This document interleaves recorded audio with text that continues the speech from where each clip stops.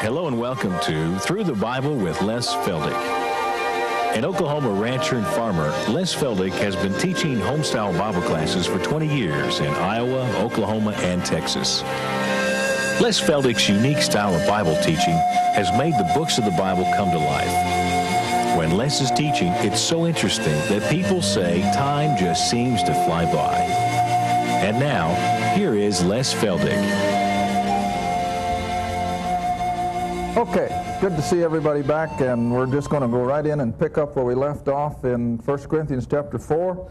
And for the sake of you out in television and those of you who will be ordering tapes and books, we're going to try something a little new. We're going to be putting the numbers on the board, and what they really amount to is the number 27 is the number of these programs, 4 programs in a row that we have produced now.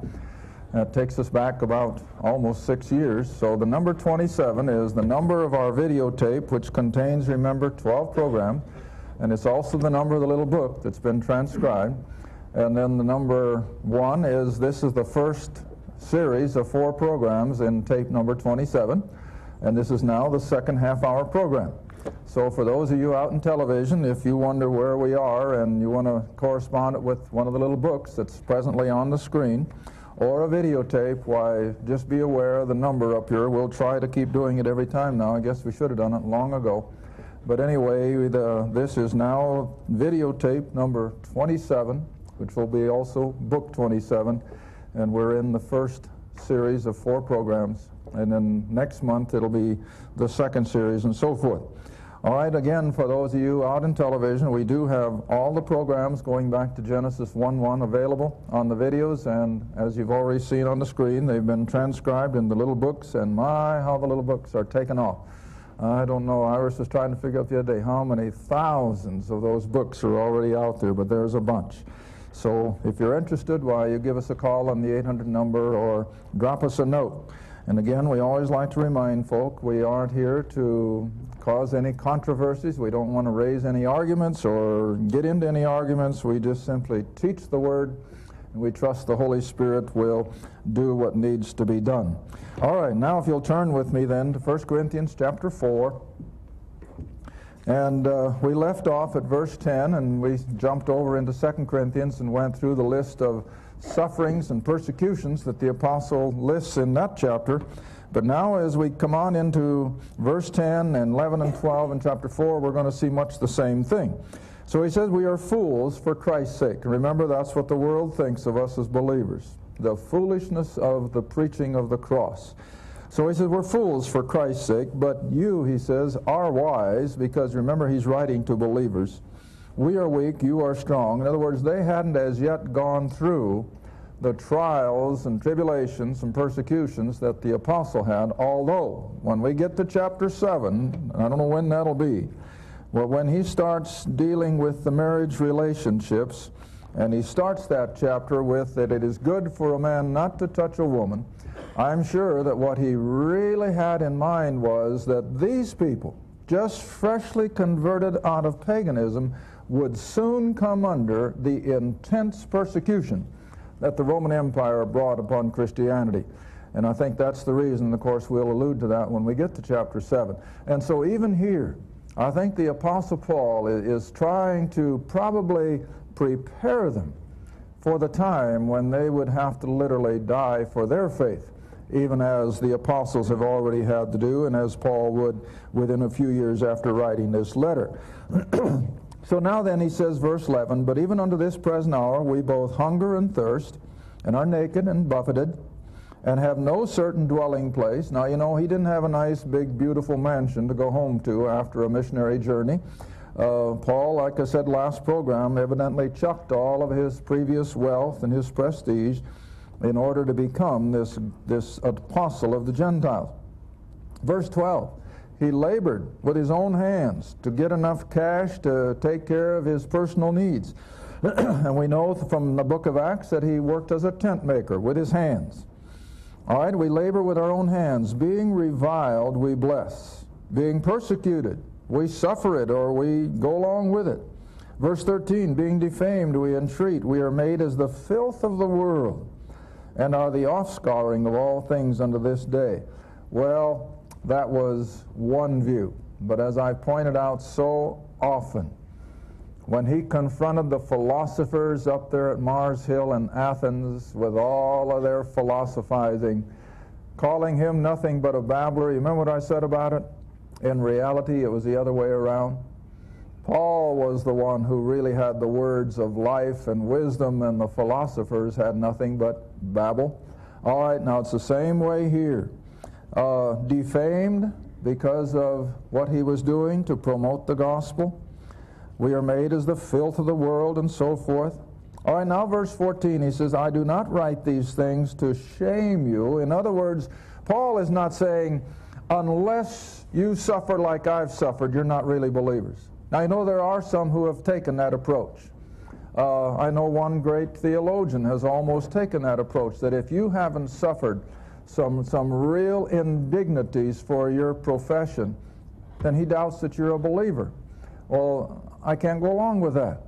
We don't have to suffer indignation. We don't have to suffer these things just to prove that we are a Christian. In fact, I remember telling a young pastor years and years ago, he's probably already long gone. I haven't heard a thing of him for years, so I'm sure he's not within my voice anymore. And he was constantly, seemingly, being persecuted by the community. They would egg his car and they would break his windows, and he was complaining to me one time, and I knew whereof I spoke. I said, look, have you ever stopped to think that maybe you are promoting it with your attitudes in the community and so forth?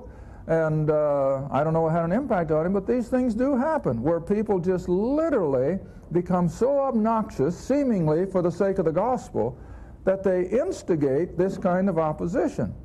And now Paul is warning them, I am not rehearsing these things to give you the idea that if you haven't suffered like I have, then you're not a believer. That's what he's implying, see?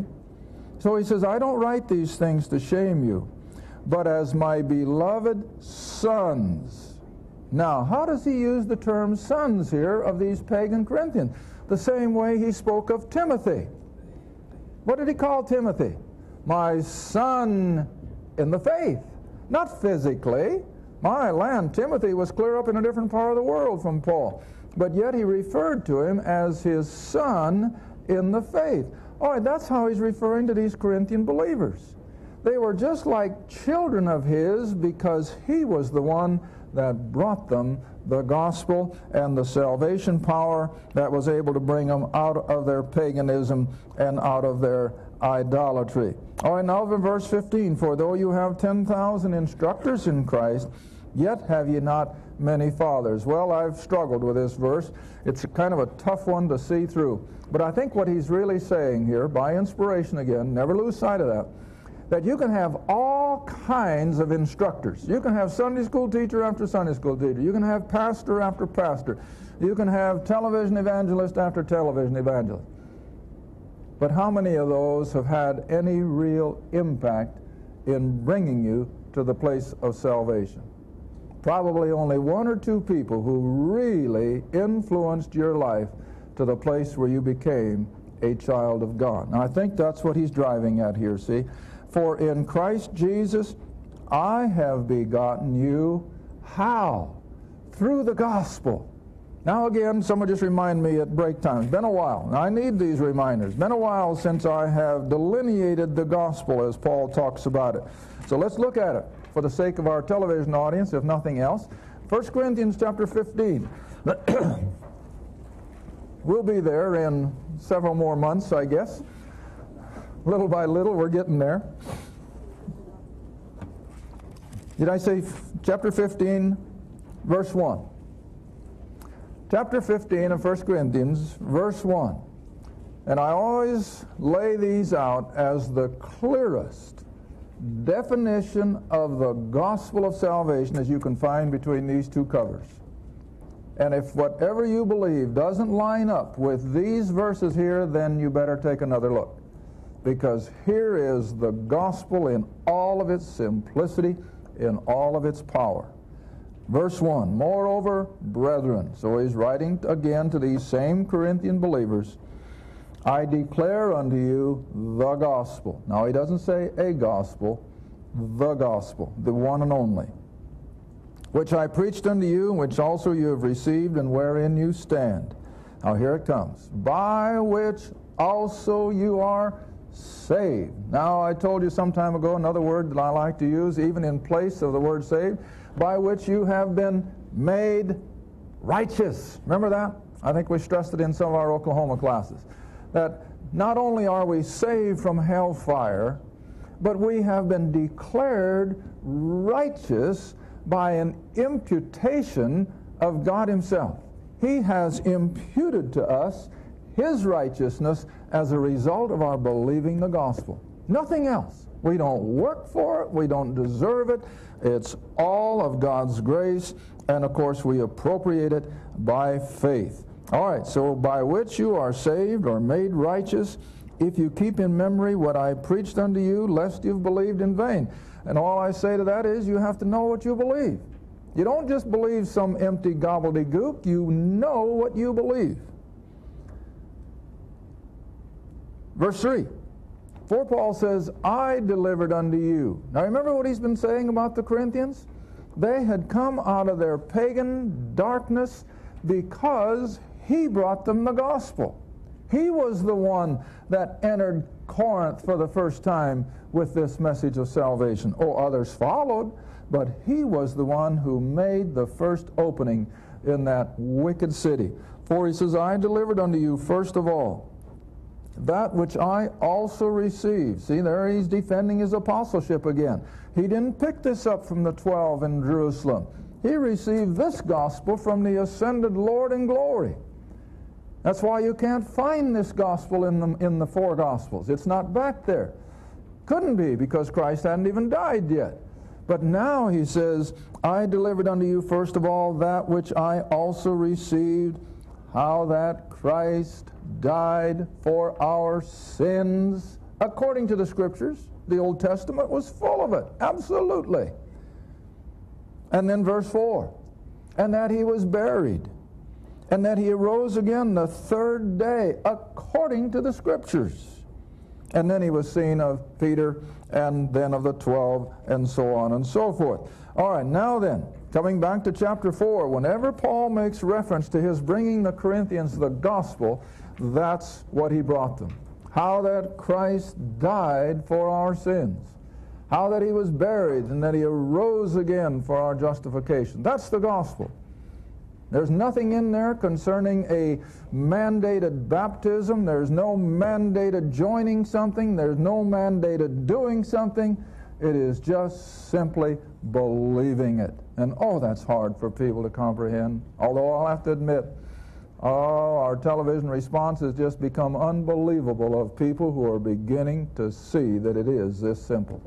Our next newsletter. In fact, I guess I should tell the television audience, we are putting out a quarterly newsletter, and it's not very big and complicated, but we do incorporate a couple letters every month from some of our listeners, and this next newsletter is going to have 2 testimonies of people who have come out of a spiritual darkness and into the salvation experience because of this television program. And so we know that the gospel still has that tremendous power to bring people out of the darkness. All right, reading on now in 1 Corinthians chapter 4 then. Since Paul was the one in verse 15 who brought the gospel to the Corinthians, look at this next verse, and it makes some people angry. I've had them almost, say, well, Les, where do you get this stuff? Well, here it is. Look what he says. Wherefore I beseech you, be ye followers of Jesus Christ. Is that what it says? No. And that's what everybody thinks it should say. But he says, be ye followers of me. Oh, and let me show you another one. And there are many of them throughout his epistles, but the best one, or the one I can remember the best, is Philippians chapter 3. Philippians chapter 3. A precious little letter. Just chock full of the believer's experience. And how in spite of adversity the man could write, rejoice. Evermore I say, rejoice. See, that's the whole theme of Philippians. But all right. Oh, let's see. Where should we start? Oh, I guess I can just jump in at verse 17. Just jump in at verse 17, because that's what I wanted you to see. Brethren, now he's writing to the church at Philippi, remember. Brethren, be followers together of me, and mark them which walk, so you have us for an example. Now you see, most people think we're supposed to be following Jesus. Now don't get me wrong. Who in the world is Paul following? Jesus Christ. Absolutely he is. And we're right at his heels. See? And so as we follow Paul, who are we following? Jesus Christ. But, again, not the Jesus of Nazareth and the dusty roads of Palestine, but the crucified, risen, Lord of glory is the one that we follow. See? And oh, if only people could see that. Secondly, if I were to follow Jesus, as some people think we should, then I say, now wait a minute. When I get to the shore of Galilee and he takes off on foot, what am I supposed to do? I can't walk on that water. Peter proved that, but he did. And over he went through circumstances as the God-man that I as a human can't comprehend. So how am I going to follow in those kind of footsteps? But oh, listen, the Lord Jesus that Paul follows, and I can follow in Paul's steps because Paul was just as human as you and I. Paul hurt just as much when that whip fell on his bare back as it would hurt you and I. Paul got just as cold on those old wind-swept plains of Turkey as you and I would get. And if he could take it, then by God's grace, you and I can take it. You see what I'm driving at? And sure, we're all following. In fact, you're in Philippians yet, aren't you? Still chapter 4? I've already flipped back, but come back up there. Verse 10. And this should be the prayer of every believer as we follow this apostle. Y'all got it? Philippians 4, verse 10. Oh, Paul writes that I may know him intimately on a person-to-person basis, and the power of his what? His resurrection. If you can't believe the resurrection today, then you have no salvation, you have no power, you're destitute. But the very heart of the gospel is that he rose from the dead. And that's what makes all the difference between Christianity, true Christianity, and the religions of the world. They can't claim any power of resurrection. Oh, they can claim reincarnation, but they know nothing of resurrection power. All right, now then come back to 1 Corinthians 4. So he says in verse 16 again, be ye followers of me. He is the example. He was willing to suffer and die for the sake of the cross of Christ. Now verse 17, for this cause, because Paul is the leader of this whole concept of Christianity now, the body of Christ. For this cause have I sent unto you Timothy, who is my beloved son, not physically, but spiritually, and faithful in the Lord, who shall bring you into remembrance of my ways which be in Christ. Now, even Timothy, did you catch that in this verse as you read it? Even when Timothy would come, what would Timothy constantly remind the Corinthians of? Of what Paul had done on their behalf in bringing them the knowledge of the crucified and risen Christ. See that? Which he said even Timothy will bring about. And he will bring to remembrance my ways which be in Christ, as I teach everywhere in every church. All right, now we come back to 18, and we're going to have to deal with some problems again, aren't we? But, he says, in spite of all the things that they had going for them, they had the apostle himself as their spiritual father. They had his son spiritually, Timothy, who was going to come and enhance the work. And so they had all these things going for them. Much like Israel back there in the Old Testament. Have you ever stopped to realize how much Israel had going for them? And yet what'd they do with it? They failed it miserably over and over. Well, the Corinthians are doing the same thing. They've had the strong teaching and preaching of the greatest apostle that ever lived. They've even had dear old Timothy come along, and yet, now verse 18, some of these Corinthian believers are puffed up. Now, whenever Paul speaks of being puffed up, what do you suppose is their main problem? Pride. Pride. You know, I've heard sermon after sermon in my younger days, and I imagine you have. Pride is the one thing that keeps people more often than anything else from salvation. Pride. Because you see, most people don't want to admit that they are a sinner. Pride stands in the way. I'm not that bad. Hey, I'm pretty good. And they refuse to see what God says. God says we're sinners. And that's what we have to go by, whether we feel like it or not. And it's that way in all the realms of faith. It doesn't matter how you and I feel about something. What does the book say? And if the book says it, then whether I feel like it or not, that's what I have to go by. All right, so he says, you're puffed up, as though I would not come to you. Now, don't forget that Paul is across the Aegean Sea from Greece, over there in western Turkey, where Ephesus is still, the ruins of the city are there. And so he's across the Aegean Sea, probably 150, 200 miles away from Corinth. And these Corinthian believers are saying, oh, Paul will never show up here again. He's not going to take forth the effort to take a ship and come across the Aegean and come and dress us down. And he says, you're getting kind of cocky. You're getting puffed up, and you think I won't. What's he saying in so many words? But I am. I'm going to come in there, and I'm going to be some straightening out, see? But he says, you're puffed up, as though I would not come to you. But, he says in the next verse, I'm going to, see? I will come to you shortly. And if the Lord will, and will know, not the speech of them who are puffed up, but with what? Power. Now see, even the Corinthians, they weren't that far from Athens, you want to remember. How far, Merlin? 50 miles. Was it 50 miles? I didn't think even that far. All right. But within communicating distance even in the ancients. So Corinth was in proximity with Athens. And all the philosophy and all the paganism of Athens was also indicative in Corinth. All right, so now then, they were used to hearing the philosophers with all their smooth talk and with all their big words. You know, that still impresses people, doesn't it? Oh, they like to hear people who can use all this big highfalutin language and what have you. Now, that's what they call, you know, you're having had a riot. But Paul says, I'm not going to come to you with a bunch of smooth talk.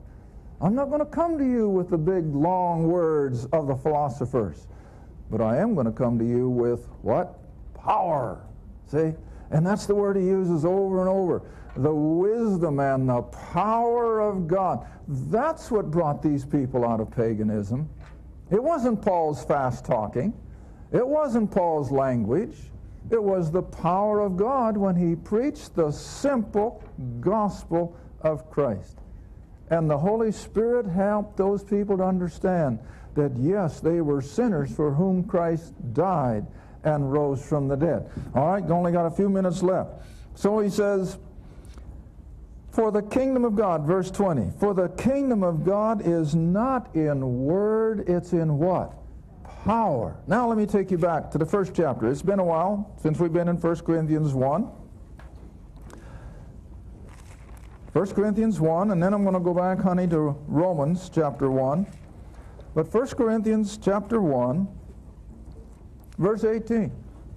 Verses that I like to use over and over because they are so simplistic, and yet they say everything that needs to be said. 1 Corinthians chapter 1, verse 18. All there? For the preaching of the cross is to them that perish, to lost people, it's what? Foolishness. Why fool around with something that appeals or that is connected to someone who lived and died 2,000 years ago? What's that got to do with us today? I've had people ask me, what does someone that died 2,000 years ago have to do with me today? Everything. Everything.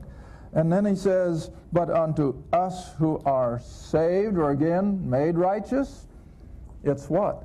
The power of God. See, that's why good works will never save anybody. Good works do not have the power of God. They're just something that we can do in the energy of the flesh.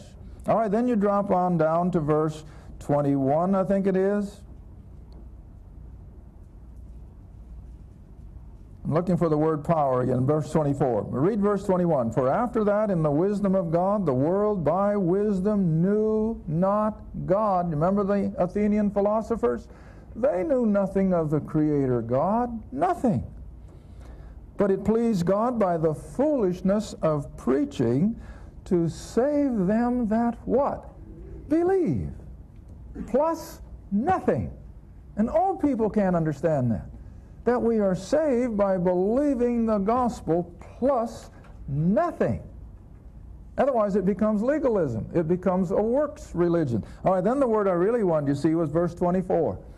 But unto them who are called, that is, into the believer, both Jews and Greeks, Christ, what's the next word? The power of God and the wisdom of God, because the foolishness of God is wiser than men, and the weakness of God is stronger than men. But all people don't like to admit that, see? All right, now then let's come back to chapter 4 for just a minute. Verse 21, and then we'll have to end this segment again. Verse 21, so he says, what will ye, you Corinthians, what will ye? Shall I come unto you with a rod? Do you want me to come with wrath and anger and not spare? Or shall I come in love and in the spirit of meekness? Which one do you think he's going to go? Well, he's going to go in the spirit of love and meekness, because it just wasn't Paul's nature to go in there and start taking harsh measures if he doesn't absolutely have to. And so he does. And so this letter is going to be, I think, preparatory to his coming to the congregation in Corinth, so that he can appeal to them in love and meekness. Thank you for watching Through the Bible with Les Feldick, a weekly Bible study. If you would like more information about the Les Feldick Ministries, a Bible study in your area, or about this program, write to Les Feldick Ministries, Route 1, Box 760, Kinta, Oklahoma, 74552. That's Route 1, Box 760, Kinta, Oklahoma, 74552. Through the Bible with Les Feldick is viewer supported, and your gift is appreciated. Thank you, and be sure to tune in next time for Through the Bible with Les Feldick.